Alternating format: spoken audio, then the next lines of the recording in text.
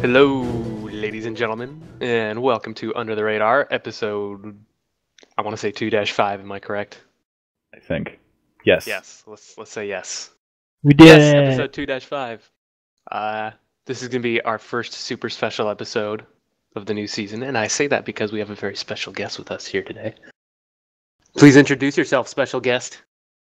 Hello, I am a special guest. You might know me. I do Liberator things. I've convinced people that I know how to fly it, and I find that hilarious.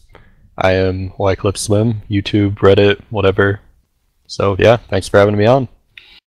Thank you for joining us. I've been wanting to have Slim on here for the longest time, just because he was an adversary for a long time when I was in Nuck, and we kind of went, the Zaps Air Squad versus the Nuck Air Squad. So I remember fighting him then. Wait, you were in Zaps? No, I was not in Zaps. Oh, okay. I was gonna say we're but not friends. He was part of the Air Squad I that occasionally always flew with come them, after yeah. Nuck, Oh, okay. And Back in the occasionally day. I hunted them down solo, which was a terrible, terrible mistake. But it was fun. We had fun. Remember, this is fun. Yeah. Zaps. It's like Nemo on the pier. Nuck turns around. Mine? Mine.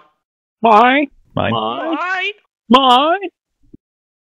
Wycliff has no idea what this joke means, but it's okay because our viewers do.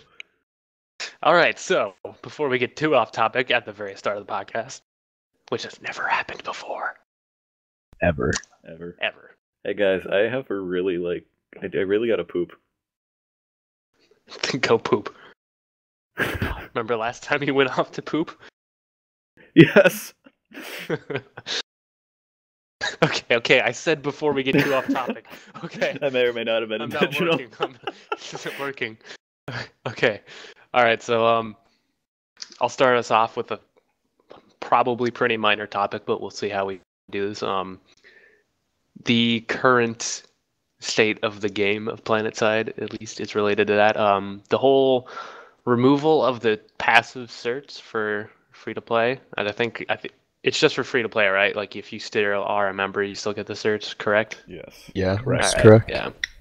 So there was a lot of uproar about that. I didn't really read too much into it. I just realized, oh hey, no more free passive certs for free to play, and I saw a comment by Radar X that got like negative 50 downvotes. So I was like, holy shit, people must be pissed. So I figured we'd start off on that and see what people are thinking. I'll start off by saying, like, I don't know whether it's a huge deal or not, or at least personally, I can see why it is to other people, but for me, it's not a big deal now, or not really ever before. The argument I was going to kind of make was the fact that way back when, I actually made 3-4 different accounts that weren't my main account, and I would just use the passive certs I got from that to kind of build up my plane without having to fly it around in its stock form and actually make it useful. And actually my Connery plane, my Connery account, before I ever even actually flew the plane, I upgraded the hover airframe, the nanite auto repair, and the fire suppression, and the rotary magazine size and ammo capacity 100% before I ever even pulled the plane. And it Holy was shit. just through passive certs. So I mean, yeah, there's my argument for their usefulness, So, I don't know. What do you guys feel about them removing it? Okay. It sort of reminds me of the Upgrade Now thing, which was about a half a year ago. I'm sure most people remember, but they gave really boisterous increased ads to non-members, and members then in turn wouldn't get the ads, and the ads would be to get a membership. And it irritated, the ad still irritates me because I spent probably over $100 on PlanetSide without actually buying a membership. And there are other ways. I've clearly supported the game out of my wallet. I've paid more for it than I would have for a AAA game, and yet I'm still being targeted with increased advertisements to put more money into the game. It's like sort of a middle finger. Even though I'm supporting the game, I'm going to be targeted with ads to support the game even harder. And at that point, I chose to stop supporting PlanetSide 2 altogether. I haven't purchased any station cash since then. since the upgrade now thing. And this is honestly just more of that. You can be a PlanetSide supporter without being a member. It just makes it harder now to gain cert income and forces you to blow more money on the game. It makes it sort of more constricted for free-to-play players to get certs, which I don't like. So I'm going to continue not giving SOE money is my reaction to this. I'm indifferent to it, honestly. Like, I've been a member, and I thought being a member and only getting 48 certs per 24 hours for logging in wasn't really enough for, you having a subscription every month. It should be something around 100 so you can, acquire certs quickly and build up alt accounts if you want, because you're a paying customer. And maybe free-to-play customers should actually, well, they're not customers, are they? Because they're not buying anything, but should get more certs anyways for logging in, like something like 24, so they can build up their passive things. Because being new to this game, sometimes it's very frustrating learning how to grind certs, even in a support role, because you're not getting to the good fights right off the bat until you're like 6 hours into the game and you died 1,000 times. Yeah, I'd have to say I'm kind of passive. I have a membership too, so that's been really helpful. I kind of did what Hater did on a couple of my alps, and I just chilled on them for like a month, logging in every day until I could get things built out so that all of my vehicles weren't complete shit. But I don't think it's as big of an issue as it was, a year or two ago when certs were legitimately hard to come by. It's pretty easy to gain certs. You gain, 2 or 3 just by capping a point now? Mm-hmm. So I don't think it's as big of an issue, but on the flip side, I don't really see a reason for removing it. I don't think anyone is going to be persuaded to buy a membership because they get, these extra certs per day that they would have been losing out on. So I think it's kind of an unnecessary thing that's going to do more damage than good. Yeah. Well, if those 48 certs are your incentive, along with only 500 station cash per month, it's kind of a really poor incentive. Like, you need more than that to be a member, I think, to make it, really turn people's heads and get more memberships. Yeah, the 50% boost is also really pretty good when you think about it, when you get into more of a higher level. Yeah, I'd have to agree. User in your channel timed out. Oh, that came through. Hater died. Hater died. Hater died. Although I might keep that just because it lets everyone know when Hater died. But maybe not. So rest in peace, Hater. Rip in peace. Oh, I totally blanked out on what I was going to say. Damn it, Hater. Nope, lost it. All right. Well, is that all you guys had to say on the idea? Yes. Yeah, pretty much. Okay. I guess, I remember now. I'll just sort of mention it. I think there's been User just sort of your channel. talk power.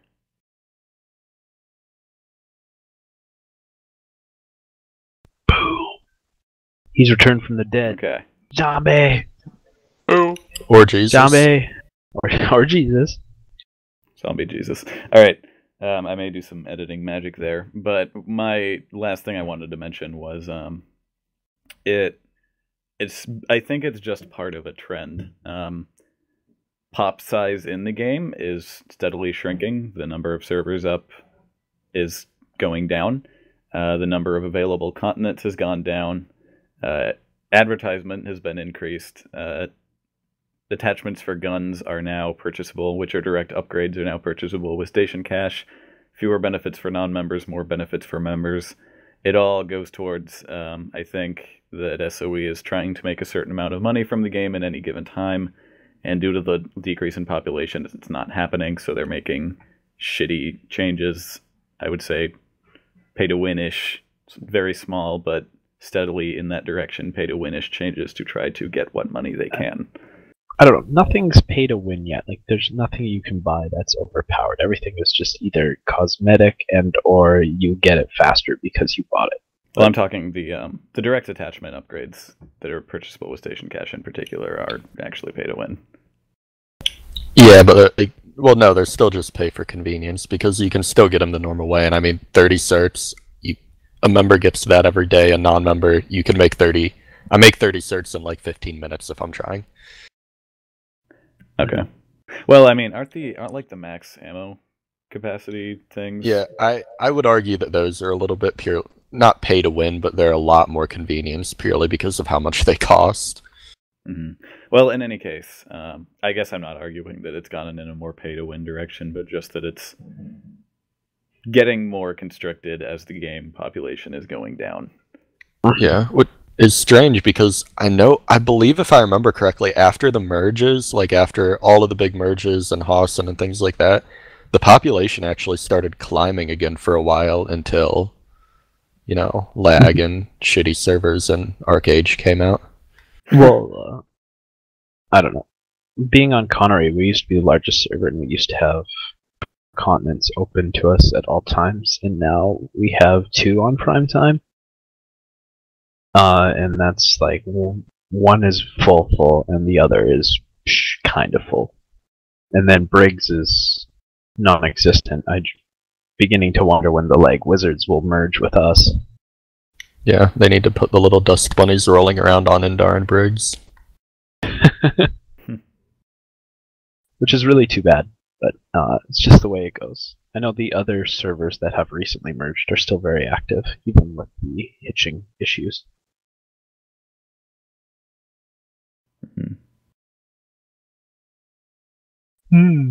Hater, continue. I think if Hater were to talk right now, it would be Zoidberg robot.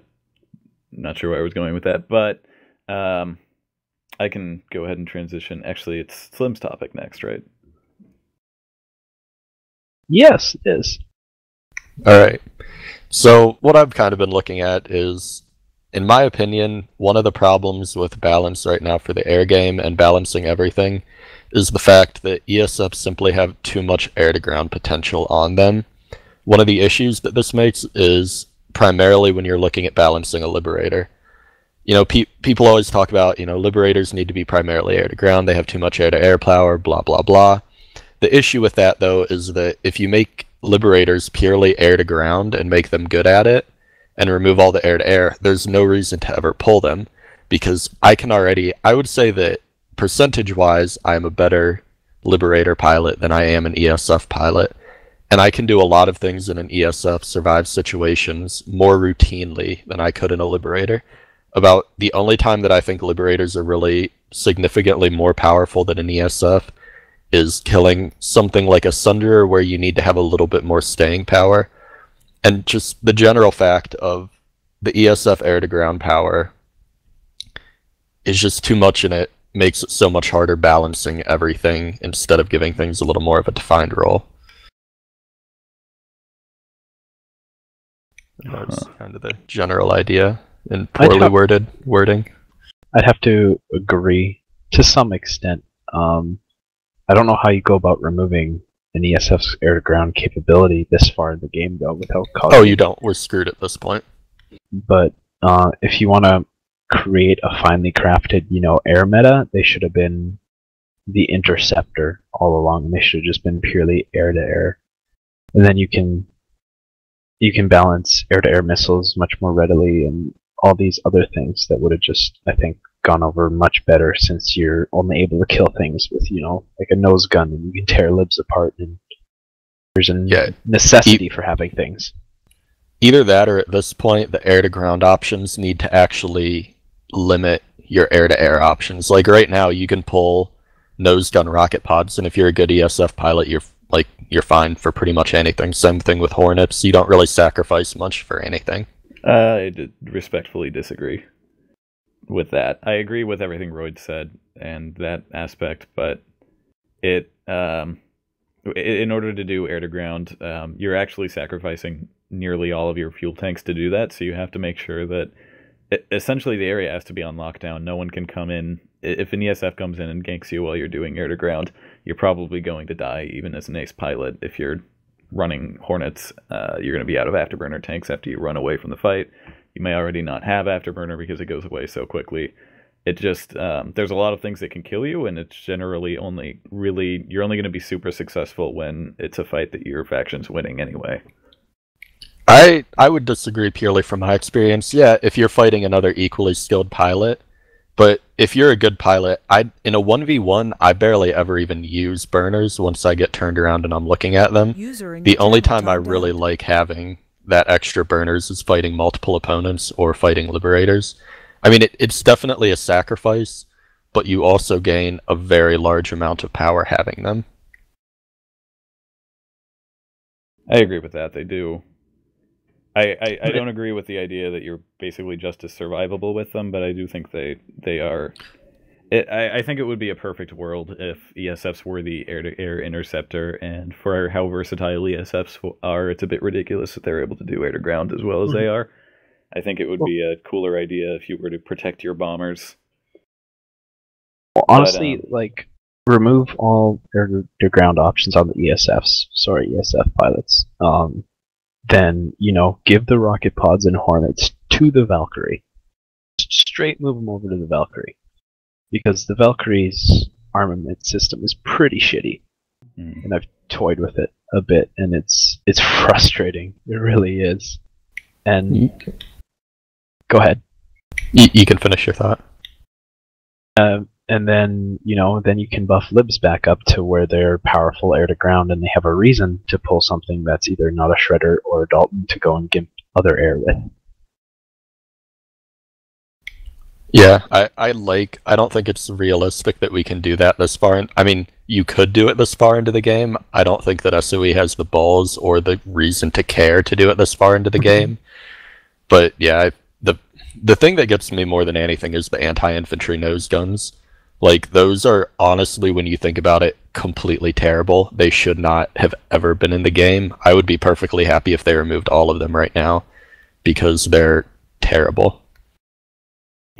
Well, they're terrible for not everyone's experience. Like, anti-infantry nose guns, at least the way they've tailored the air hammer has been interesting, I'll say. Like, it's a more AV, really close range AI weapon. The Banshee is just pure bullshit. It's 3 bullets of splash damage. That's utterly infuriating if you're playing infantry. And then there's the light PPA, where you will die a slow and painful death as an infantryman that everyone hates.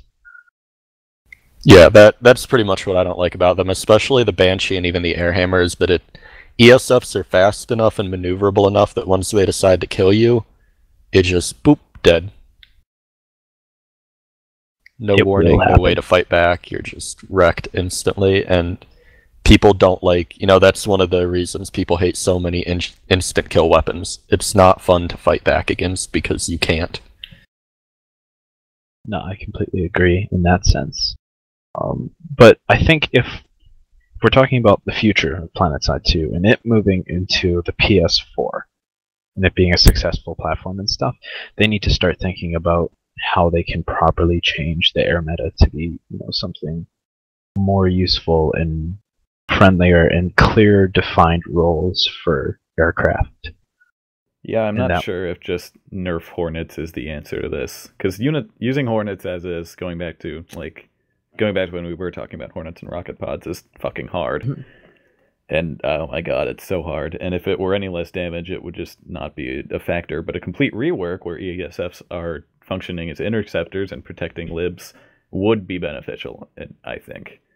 The anti-infantry nose guns, it's really hard for me to say anything either way, because I've never used the Banshee or the PPA before.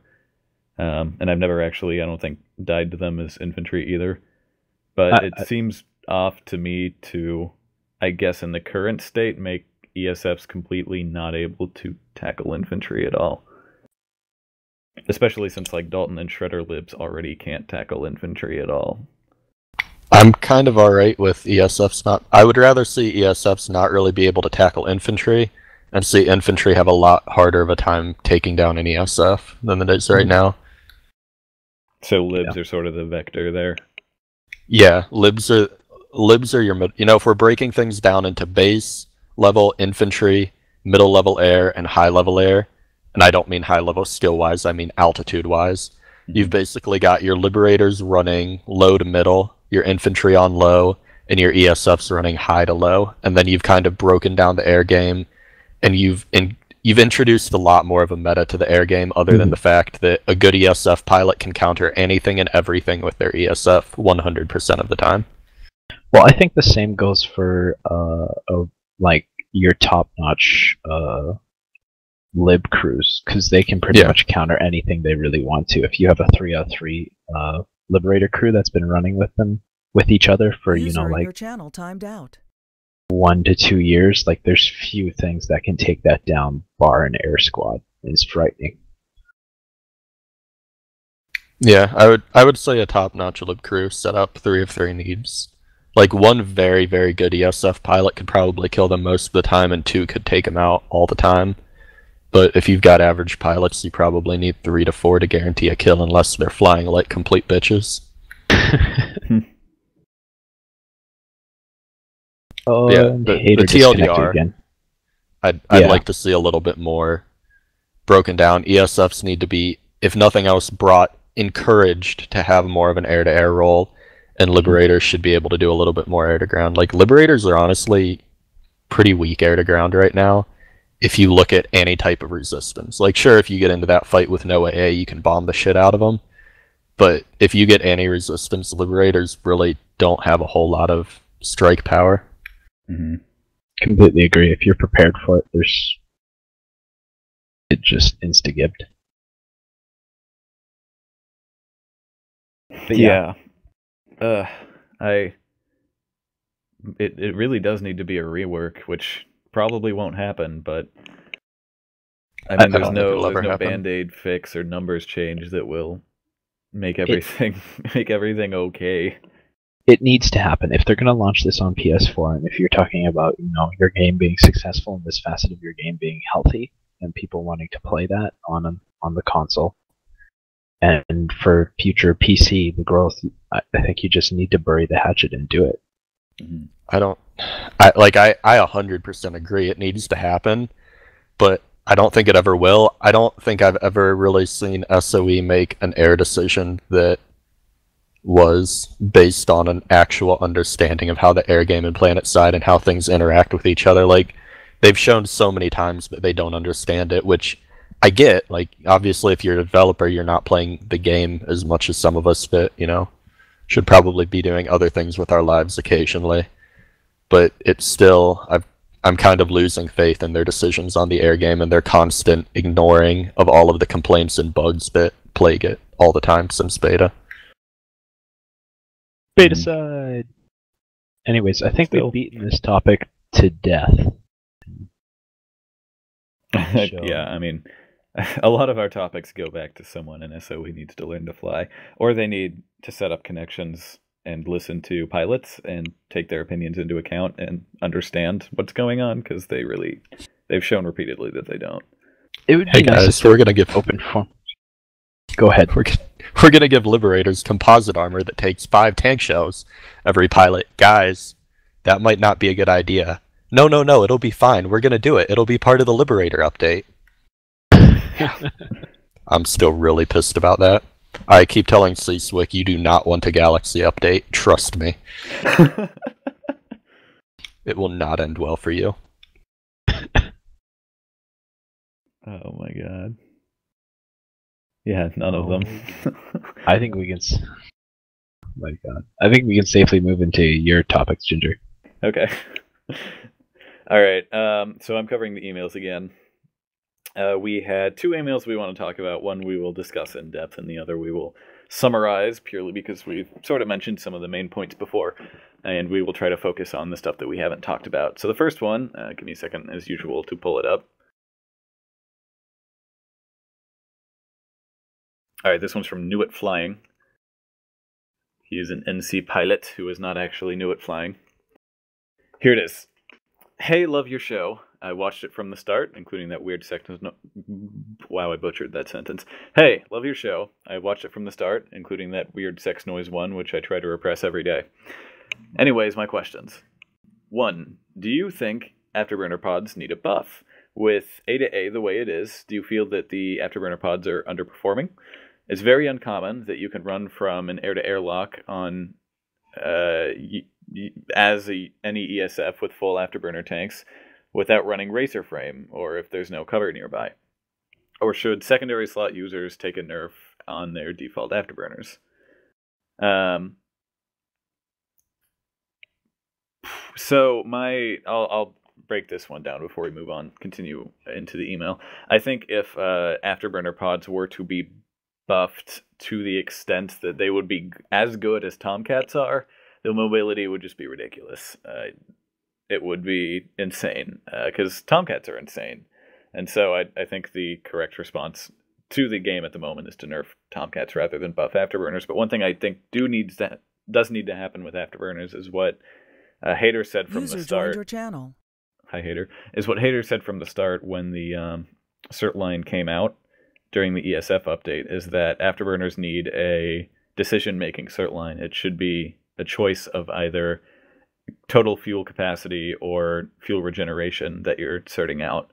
And buffing that, so you spec into one or the other, depending on whether you want your afterburner to get you out of sticky situations or whether you want to consistently have it during an extended dogfight. I think that should be what matters. But in terms of just buffing them up to the extent that Tomcats are, I don't think that would be a very good idea. What do you guys think? Yeah, I agree. I think, especially from a lib perspective, I've actually thought about this too, and at first you're like, yeah, that seems like a reasonable idea. But one of the things that you don't think about, or many people don't think about, AB pods are the reason that ESFs can take down Liberators so easily a lot of the time. You know, you can just get into that hover, burn around, turn around, and one of the biggest things when you're trying to fight an ESF as a Liberator is that you're trying to force them to burn up their pods so they don't have any fuel, and that's when you can usually kill them. And I basically agree with what Ginger said, is that if you buff them to the point of Tomcats, they will gain an absurd amount of mobility, and just it'll be terrifying to try to fight because they'll be burning all over an entire hex without ever running out. Mm-hmm. As much fun as that'd be broken. Kind of reminds you of the bug where you could infinitely afterburner. The jar code figured out and they patched immediately. That wasn't even useful though. Like flying around in the Mag Rider at 120, the Mag's just killing itself on every piece of terrain. Like you're losing 25% health like every time you hit a rock, and I'm just like, why do you do this, jar code? He's like, it's fucking awesome. It was a good transport Mag Rider way though. Like if you were on Esamir. I just remember harassers shitting their pants when they see a Mag Rider just burn like way faster than them down the road, and they're like a click ahead within 30 seconds. Alright. Fuck, I wish I'd been playing during that bug. Oh my god. Almost as good as Invisible Galaxies. From nowhere, the whale. Alright, so part 2 of the email is he's asking for rushing help. He says, I would consider myself a pretty good pilot, and to rush... well, I misread that. And lately, I've been trying to improve my flying style by learning how to rush. But I always find I put myself on the back foot and defensive. If my opponent is smart, they usually gain distance and pick at me from afar. I don't have too much trouble closing the distance, but I do have trouble sticking to them and providing constant pressure once I do. Please help, Argatar. So I'm a habitual rusher. Like one of the few sites I know, and it freaks everybody out, so... My biggest tip is when a guy afterburns away from you, he usually does in a direction, and most ESF pilots, as a response, will reverse in the opposite direction, mirroring him. Now, this may sound counterintuitive, but I want you to reverse maneuver towards into him. So into his side. If he's reverse maneuvering what appears to be his right-hand side, don't do your right-hand side. Do your left-hand side and under. So what this will, it'll give you a massive speed boost, and then it will force you out of hover, and it will throw you towards him. And then what I try to do is I aim for their tail, and I either try and get up and below them and behind them, forcing them to turn, and then you basically turn it into like a circular motion in which he's going to be forced to either run away or turn and fight you at nose-to-nose range. So you basically just reverse thrust straight at them and try to end so that you finish the thrust behind them so they have to turn? Basically. That's an interesting idea. That would fuck up your fuel tanks. You wouldn't be able to do that all the time, but I think I've No. tried that before to good success. You have to time it when you're rushing. The entire thing is based around reacting to your opponent. Like, you can't initiate the burn because then they have more fuel in which to counter your burn with. So you have to in turn force them into a burn, which you then can respond because you have initiative and the fuel in which to react to said burn. The other relevant thing to point out is that if you're rushing, you shouldn't be in hover mode very often, whereas your opponent will, which means every time they burn and you burn, they're burning up a little more fuel than you. So I sometimes, like, you find halfway through the fight, suddenly they're out of fuel and you've still got half a tank left, because they're not getting that big hit that you get when you initiate it in hover mode. Mm-hmm. Though it is difficult to just directly charge people that are playing defensively. Yeah. Have you ever tried charging a Vortec Reaver? Don't do it. I have. It's fun. I like doing it. It's not when they know how to aim. The The environment. Good try, Hater. robot. Robo Bebop. hater. Bebopo. All right, we'll ignore Hater.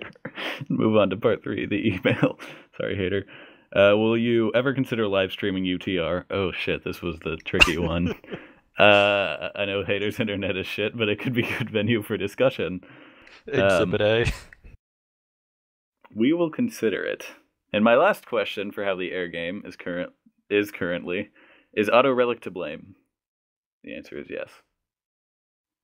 Thank you for answering all my questions from your favorite ESF pilots, Knew It Flying. Yay! Woohoo! All right, thank you, Knew It Flying. As pertaining to the live streaming thing, we've toyed with the idea, but we want the game to be in a state where we're enjoying it, and you don't hear us, raging over Twitch over stupid things. I thought he just meant live streaming the podcast audio, rather than us playing the game. Oh, sorry, I took that as a completely different way. Never mind. We could potentially do that. We'll think about it. So the next email. So this email is from Clintimus.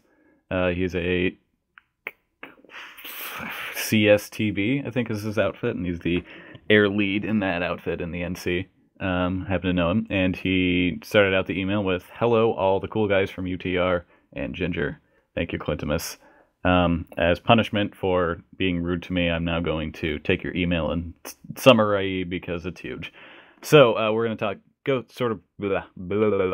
go through each point and sort of summarize it, each part of the email, and then talk about that little tidbit individually and sort of give our thoughts and then move on to the next one. So his first bit is, now I hate the air-to-air lock on missiles as much as the next guy, and I don't even think coyotes belong in this game, but I do think there is a different perspective that we should all try to make a note of as ace pilots. They're in the game, so let's deal with it.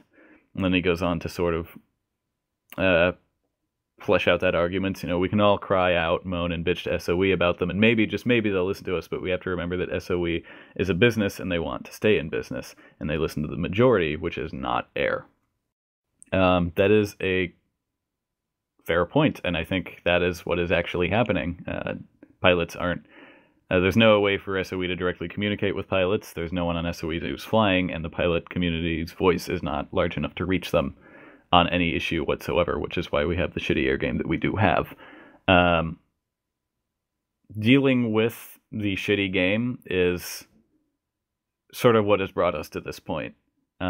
Most of the pilots that I knew a year ago, I'd say 99% of them have now left the game.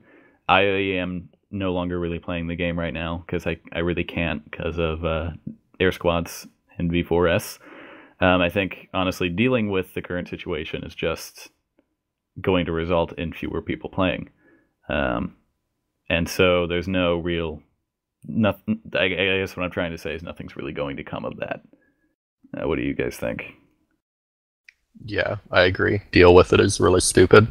No offense to him, but I mean, not stupid, but it won't accomplish anything. When NC stat maxes were horrifically OP, You could have just said, well, deal with it. It's in the, you can make that argument for anything. Well, just deal with it. It's in the game. Like that. But Nothing it doesn't changes make if you it just right. deal with everything. Yeah. If something's broken and you believe it is, you should probably tell people that, not just roll over and deal with it. I will say really quick, in defense of Clintimus, that this was him playing devil's advocate. He does not actually think this, is the impression that I got from the email. And he goes on to say some other things against lock-ons, which I'll read really quick. The issue isn't the lock-ons themselves, but rather that experienced pilots also have the ability to use this crutch. And they use it to hit you hard right between the legs, and that's the issue here. We've sort of touched on this before, which is why I'm going through it quickly, and I actually mentioned this in Season 1, that Tomcats aren't a crutch, they're just overpowered, so when a newbie uses it, it appears to be a crutch, but people who play the game religiously and are really good pilots can use it to get the same boost and be fucking unbeatable. It's just that most of them don't because it's really cheesy and douchey. Anyway, going through that really quickly, just because we've said it before. And then he sort of, let's see. He goes on to mention V4S, which is the air squad that I've mentioned before, and he says the reason that they always have the upper hand is that they are willing to use lock-ons, unlike most aces, who, for whatever reason, don't. For me, lock-ons make it too easy in most situations. The only time I pull them is if it's me against a large air force of ESFs and I'm outnumbered. I think I only have the bronze medal. I think there is a time and place for them. I don't think they should be used in large forces, though. So what do you guys think about the whole thing? Should we ace pilots be willing to use lock-ons for the right situations? I think that it's not against a large number of pilots. It's not going to get you anywhere. It's going to be 4 lock-ons against you or 1 lock-on, even if it is blatantly OP and it'll probably let you kill one of them. It won't be a huge help. I think if 8's pilots were all willing to pull lock-ons in the right situations, then the air game would be in a much shittier state, which is hard to believe, but would be the case, and individual pilots would be, or just all pilots would be a lot more OP, because lock-ons are OP. So if more people were pulling them, then everyone would be more OP. And it wouldn't be fun. You guys have anything to say? Yeah, I agree. I mean, yeah, pretty much agree with that. I mean, I've pulled them every once in a while, like when there's a giant group and I'm going up against a lot. I don't really like doing it, but occasionally I get pissed off when I run into like a big gank squad and I get 3 or 4 people and we all pull them and just go wipe them, and then honestly I usually just go back to Warp Gate, jump out, and pull an ESF without them. I'll do it. Just getting more people, too, is helpful as well. Yeah, I think that's the biggest issue with the air game, that I don't want to get off track really, so I'll make this really short, is that you can't have a tailored experience in PlanetSide because people can pull as many things as they want. So there's no way to balance weapons around numbers because they could be used by 1 person or 100. Mm-hmm. All right. I will move on. Thank you, Clintimus, for the email. And let's transition to IronRoids' topic. Is IronRoids back? Oh, IronRoids left. He BRB'd. Right. Now we're missing Roids and Hater. Hater? The robot? Yep, robot. Okay. Robot! Oh. I'm here, but I mean, everything's robot. You're good. Nope, you're good. You're actually good. You're not robot. Oh, really? Really, I think. Wycliff is your robot? I did not hear any robot. Oh. Let's see if it lasts. It won't. Did you want to really quick, did you have anything that you weren't able to say about your topic, Hater, that you want to mention? Not about my topic, no. Okay. Well, Roids, take it away. Okie dokie. So we actually touched on it a bit earlier, but my topic is a metagame for air. It's got a very big question mark on it because as far as metagame for air right now, it's kind of what you make of it. And I don't know, it leaves a lot of people directionless. It leaves ground guys wondering what the hell you're doing here. I don't know. And there's a lot of, it just creates a really unhealthy relationship between the air and the ground because neither side really knows what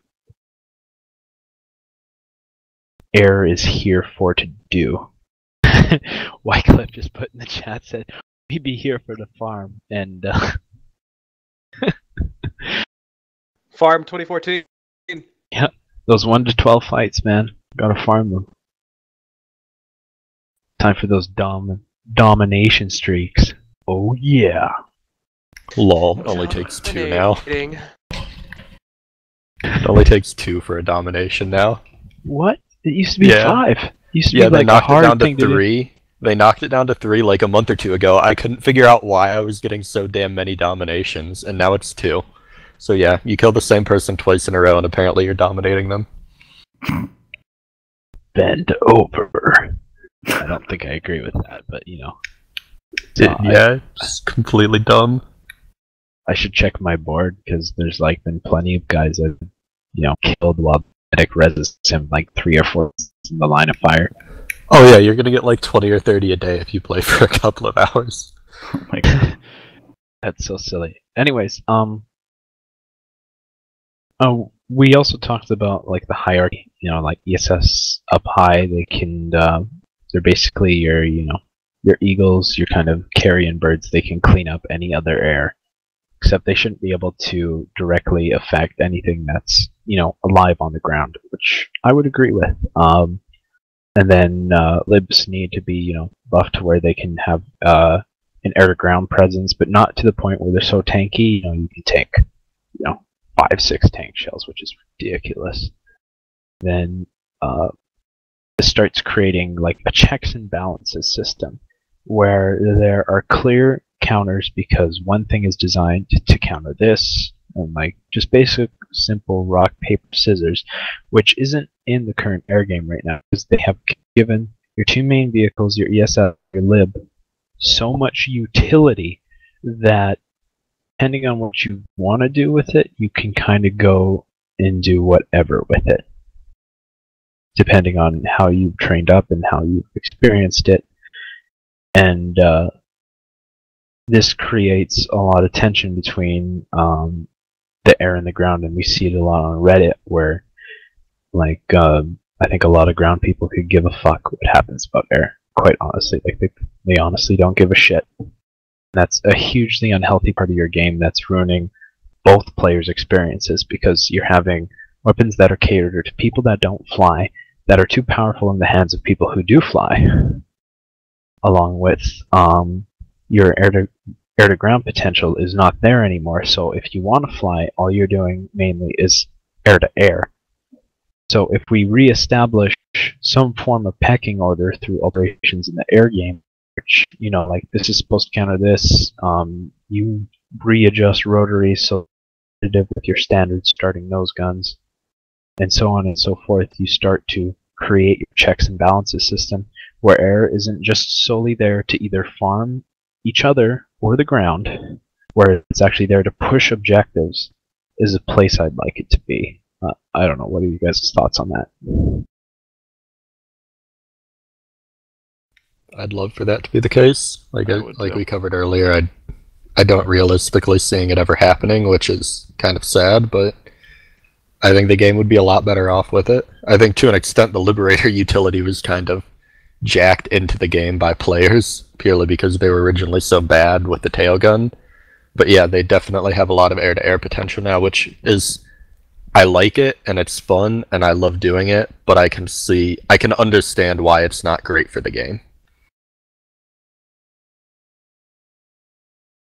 I just agree on what you say about a lot of the guns being catered to people who don't fly and being insane in the hands of people who do. Come to think, the only change I can think of that really did cater to the flying community was the accidental discovery of the reverse maneuver and hovering, which is funny because the only thing that actually positively contributed to the air game was an accident, and they still haven't figured it out. And then they tried to stamp it out a while ago. Yeah. And then the pilots freaked out. Yeah, it is kind of funny that like the biggest things in the air game were basically kind of like with the Liberator, Daltoning ESFs. That was 100% not intended, but it added a ton to the air game for a long time. You could argue about it yes or no now, but same thing with the reverse maneuver. Unintended things that's the problem I have, is that instead of embracing it, SOE has tried to kind of not with the reverse maneuver. Yeah, they've kind of tried to sweep it under the rug and ignore it. But We're also thinking about nerfing the Dalton velocity and stuff too for a while with the lib update. Yeah. That was a legitimate fear, which is now, also along with that, I think in order to create a really healthy air game, you need the resource system fully implemented, because then there are ants in the game. And for those of you that don't know, ants are what will be fueling your bases with nanites, so you can gain resources to keep fighting, keep throwing grenades, keep shooting bullets, essentially, on your base. And this so you can repair your turrets. If you're out of, nanites, at least in PS1, your turrets wouldn't regenerate. You would gain no resources. So you were just running on your bare bones basic, what an engineer can give you. What that gives the air game to do, like, can you imagine, strike missions and air squads trying to protect an ant, trying to get to the front line to, supply all these people in a tower, while an enemy air squad tries to take this out or something? Like, I think that'd be just absolutely awesome. in general, I think frontline objectives and the ability to fulfill them without getting shut down by anti-air is where the ESF meta direction needs to go. Yeah, I agree to an extent. I really agree on the ant thing, is that air isn't really good at that frontline slugging it out, purely because of how quickly AA count scales and can take it out, which you can argue backwards and forwards on whether that's good or not. But air really does meet objectives. Air is kind of like your medieval cavalry. You kind of need to hit around the flanks, hit and run, and having ants and things to protect or little side objectives would be great to give air something to actually do, other than, like you guys mentioned, farm air or farm ground. Mm-hmm. Yes. I like that medieval cavalry analogy, because if you're going into air into a frontline assault, generally you're going to get slaughtered because everyone's set up. But you can take out that one specific thing, or if you let the battle sets in, sort of thing, you can go in for that decisive flank with your air. Those are the kinds of things you need to do.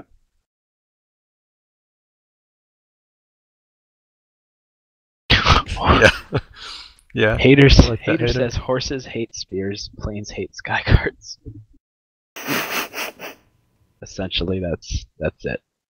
It's actually a pretty good analogy, because if you get your cavalry behind and hit the back of a Skyguard plane spear thing.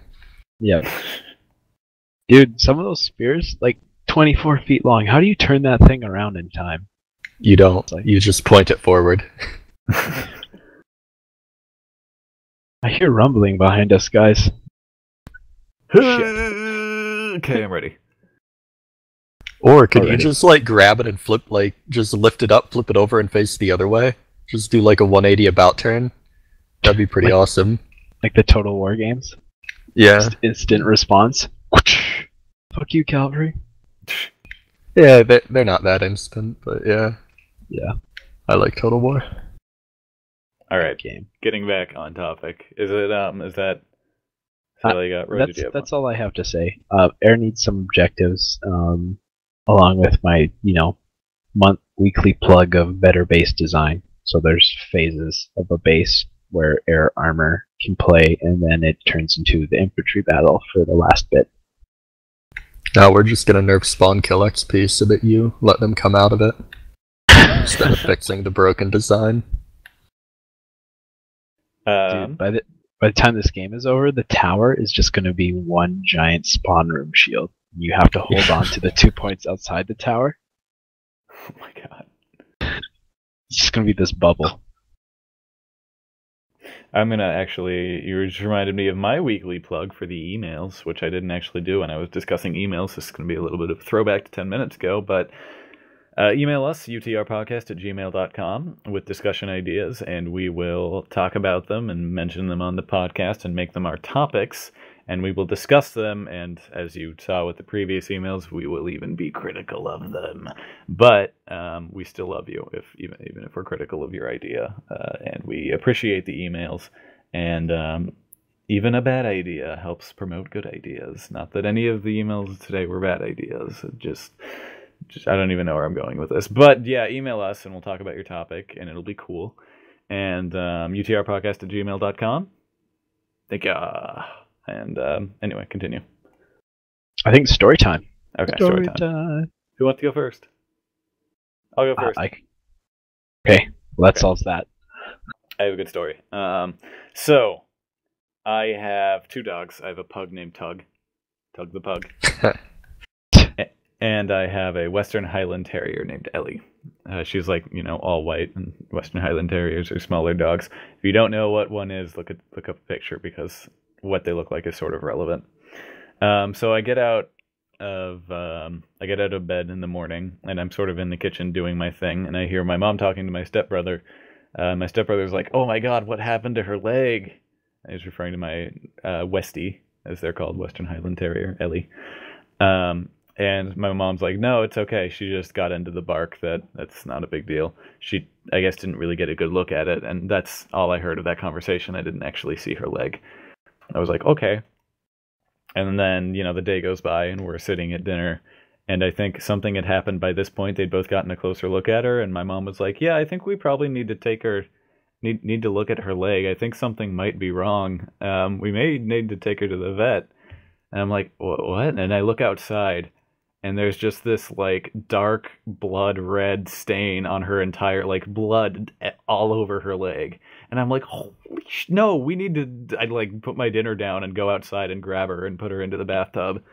And I ask my stepbrother to get me medical tape and Neosporin, and I start trying to wash the blood out of her fur. And it's not coming out. Timed out. I have a pitcher and I'm using the bathwater to pour it over her leg, and there's no red stuff even going onto the floor of the bathtub. There's nothing there. I'm like, okay. And at that point I try to cautiously poke into her fur to see where the cut is, and it looks like it could seriously be really deep. And I'm holding her under the belly with one hand, and I can actually feel her heart rate.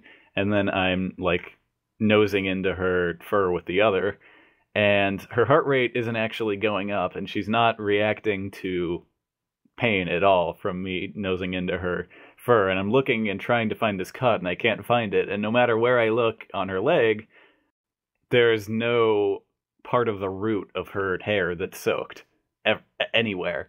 And I'm like, what the fuck is going? It's clearly blood everywhere, but no. And I'm like, I don't understand what's going on. There's nothing. She's fine.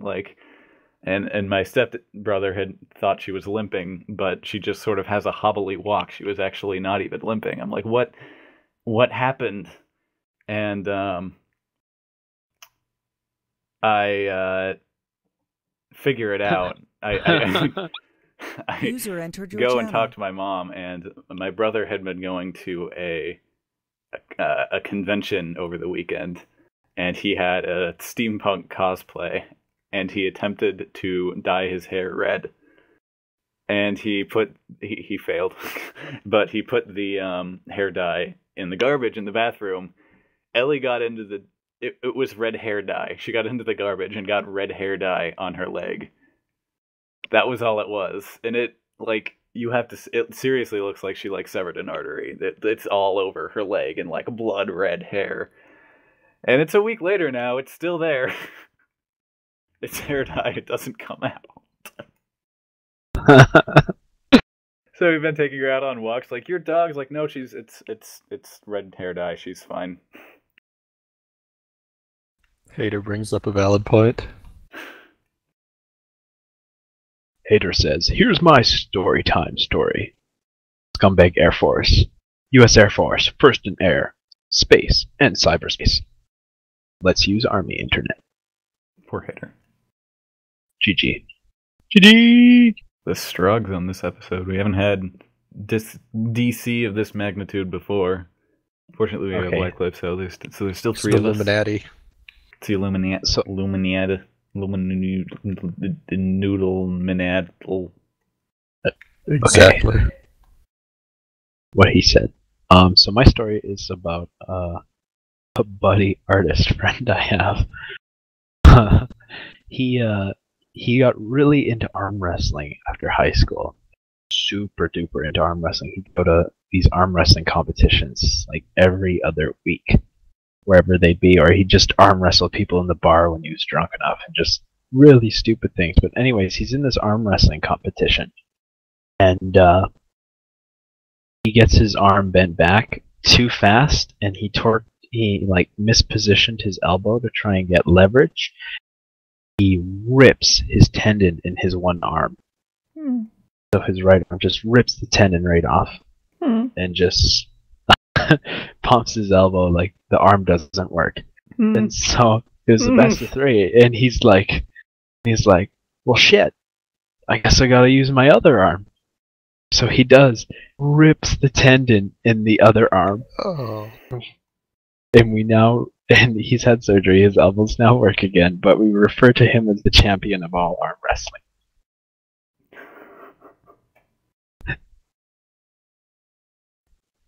What the fuck? I mean, props to him. Like, one arm goes out and he's just like, fuck it, I got a left arm. Wait, how does that actually work? Like, if he's arm wrestling someone that's right-handed, or do they have like a right-handed wrestling?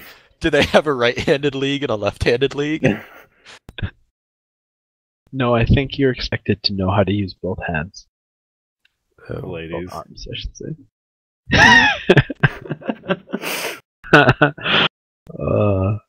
No, that great guy and all got shit elbows now. God. Moral of the story: don't take up competitive arm wrestling, which I can't even say without laughing. Dude, Stallone did a movie about it. It's legit. Seriously? Yeah, I remember that. I want to know what that picture's like. Like, going into the director's office, like, so what do you want to pitch a movie about? Arm wrestling. Guy's like, brilliant, it's never been done before. I'm for obvious reasons. I do things I want, you know? Like, I had this boxing movie, no one wants to support it. It turns out to be a hit. Let's do arm wrestling next. Let's see how far we can go.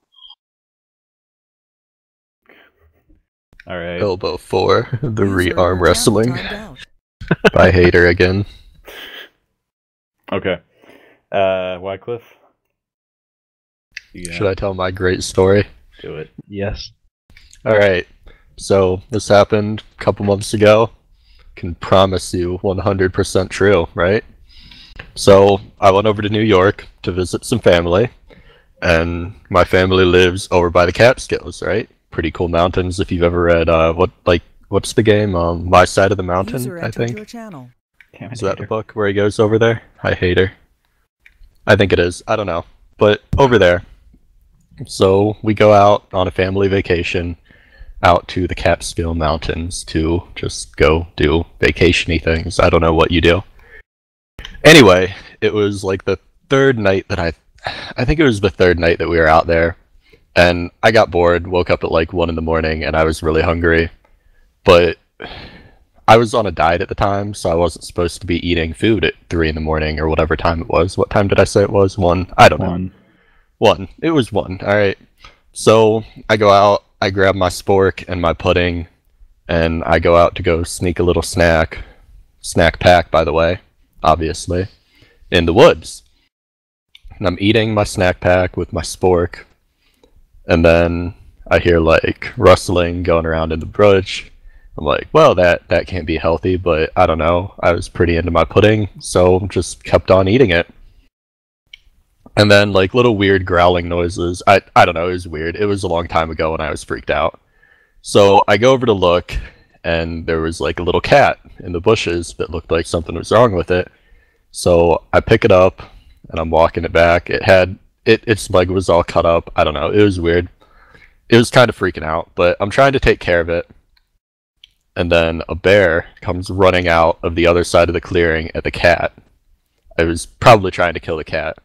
So I threw the cat at it because I don't want to get killed by a bear. And I went up and I start climbing up a tree, right? And the bear's below it, but it was a black bear.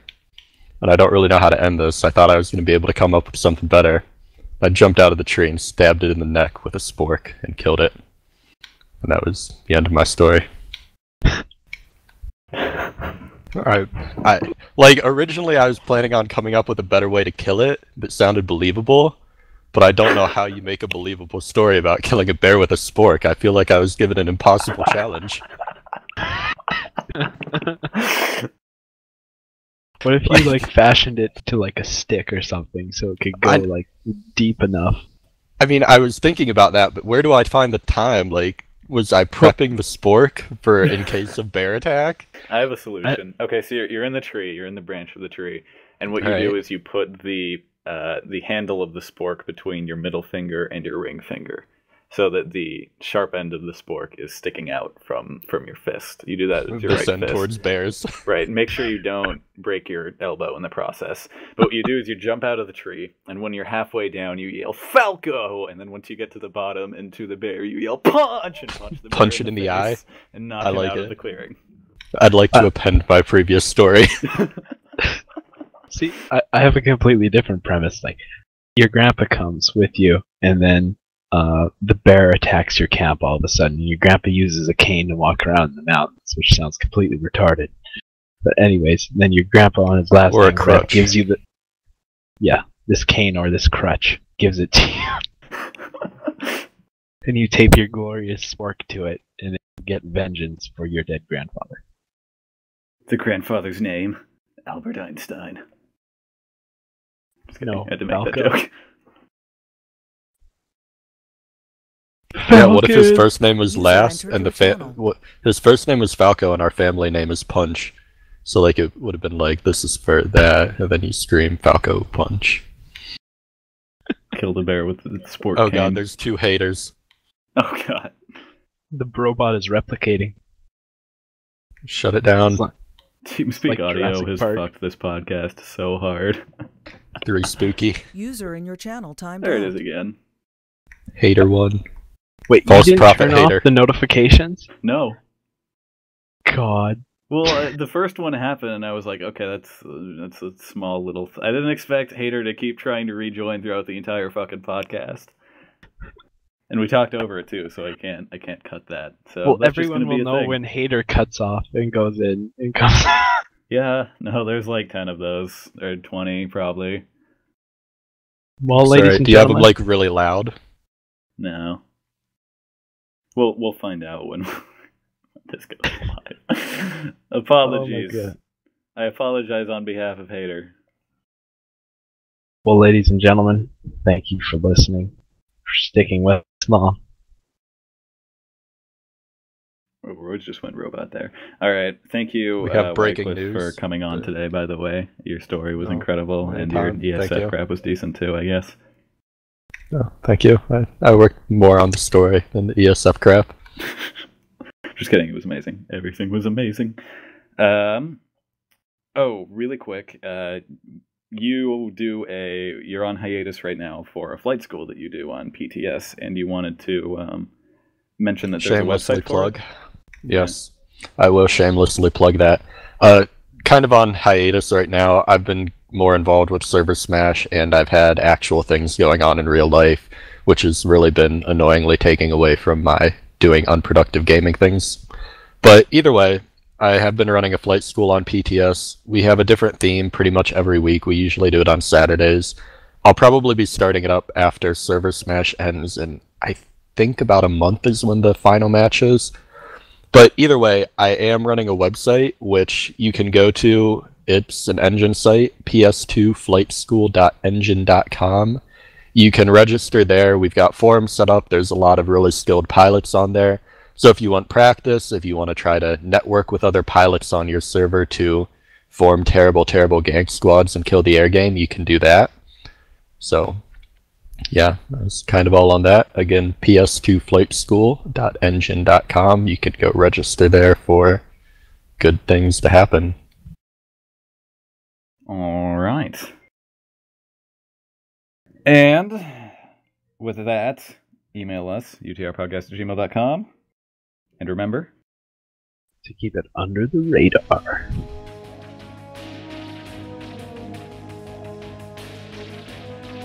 That was like legitimate. I spent the last half of that trying to frantically stall to figure out how I was going to kill a bear with a spork. It's like, oh god, I was okay up until here. you should have gone into some, like, serious... I moved in and dodged his haymaker and got 2 support hits into his back, and then... Oh my god. The third hit was a chain combo, so I got critical 3 times damage. Which procced my special move. Spork 3, the resporkening.